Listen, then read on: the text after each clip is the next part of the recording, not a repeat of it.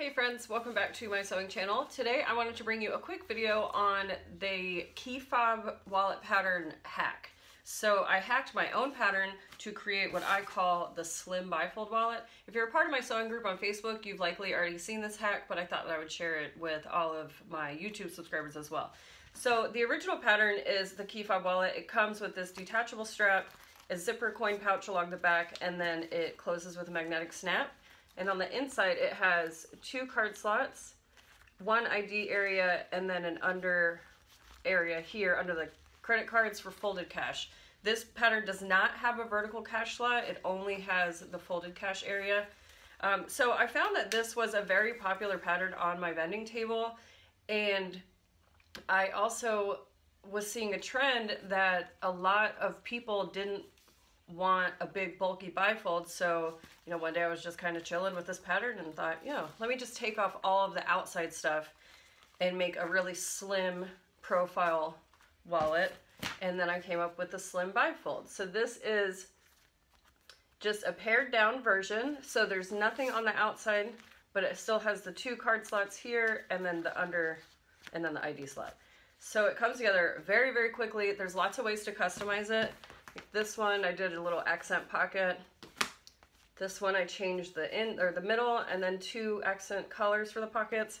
And then this one is really pretty. I love this cork combination. But yeah, so there's lots of ways to customize it. You can use up to 4 different colors on it, and they come together very quick. I made all of these in one afternoon. And yeah, it's just a super fun pattern. And so you buy the Key Fob wallet pattern and then you use this video to get the hack. So enjoy. To make the Slim BiFold, you are going to cut out the main panel from the Key Fob wallet and go ahead and cut out the ID window and glue in your vinyl for the clear window. You're going to cut out the inside lining piece and then the 2 card pockets. And so after you glue in your vinyl, what I'm going to do is cut my little corners here like I do on all of my pieces. And I'm going to cut the corners on all 4 corners of my card slots. But you can leave these squared if you prefer that look.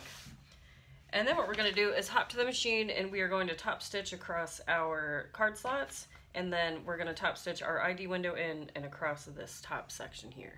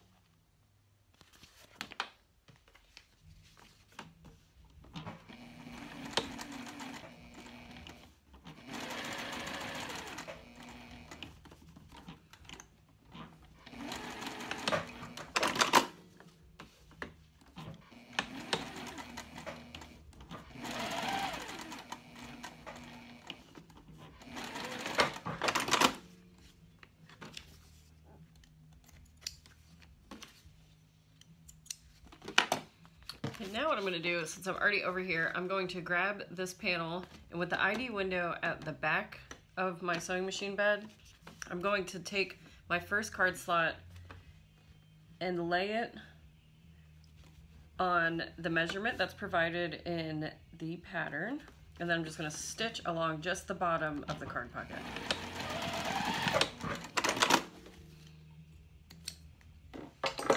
And then I'm going to turn the whole panel so that it's this way, the card slot's on the left. And I'm going to take the second card slot and line up the right side edges and the bottom edge. And then stitch just down the right side.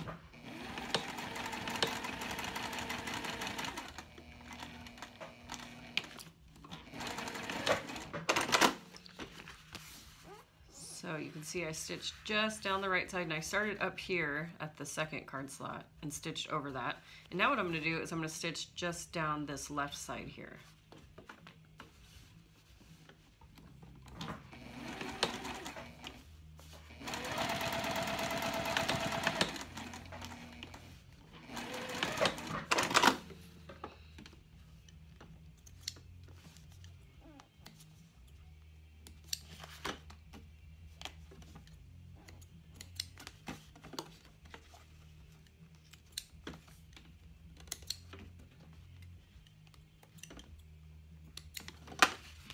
So there we go, now we've got both sides stitched down, and now I'm going to pop back over to my cutting table and trim this side so that all of these edges are flush.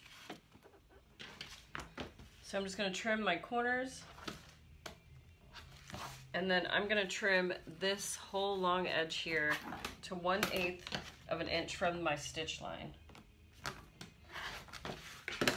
And then you can see it makes that edge nice and flush, and then because we lined up these two edges when we sewed it, that side is nice and even as well.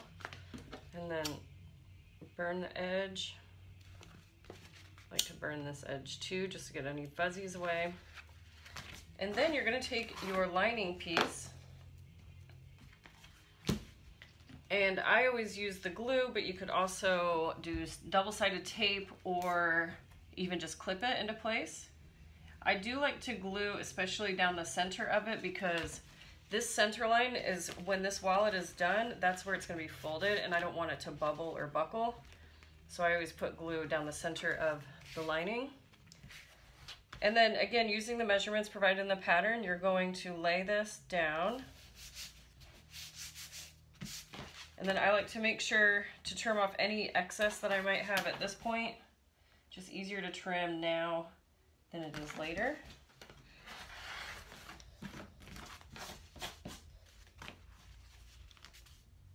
So once that glue is set, I'm going to fold this over and clip it. And when you're folding it, you want to make sure that you have just a little bit, about 1/8 of an inch edge here. Or at least that's how I do it. I prefer that look. And then you're going to flip over the other side. And there we go. So now what we're going to do is go back over to the machine and just stitch along this top edge and then along this bottom edge.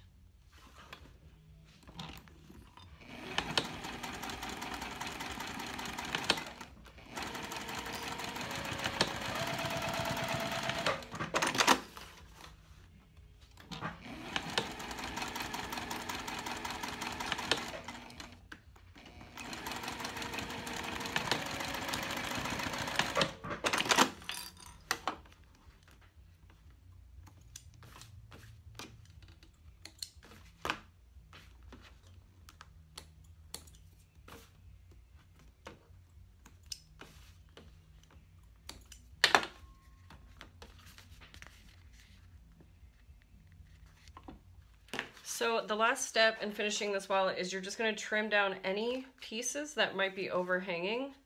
See, I have a little bit right here. And then burn it with the lighter to get any fuzzies off. And then I would use my Aleene's Fabric Fusion and glue across the top and the bottom, and then also right here. To train it to stay closed, because right now you can see it just wants to flop open, I'll fold it and then put something heavy on it, and after a few hours it will train to stay closed. And then also, once people start using them, they will learn to stay closed as well, being in back pockets and such. I hope you guys enjoyed today's video. Do me a favor, leave me a comment, press like, subscribe, share, pin, yada, yada, yada. You guys know all of that, because I always say it. But again, your support and sharing and commenting, it really helps my videos get seen. So I do appreciate all of that. And yeah, in the meantime, stay safe out there. Tell somebody you love them. And happy Indigenous Peoples Day.